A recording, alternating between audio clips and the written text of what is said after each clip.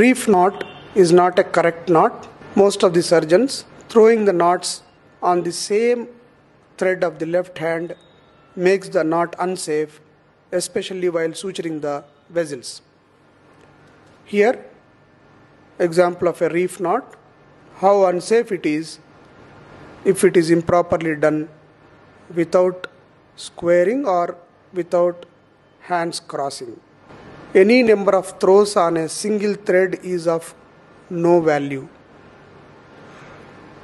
Now we are showing here that is a C loop, that is by pulling, keeping less thread, and then pull the thread towards this port so that it becomes paralyzing thread. Now you are doing from above, no hands crossing here.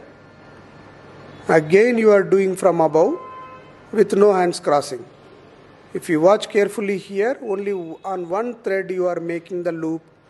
Even if you tighten like this, it appears it is close, but technique wise, especially if you cut the thread close to the knot like this, is reef knot. Most of the reef knots are unsafe like this. If you cut close to the knot, see how the thread slips through the reef knot.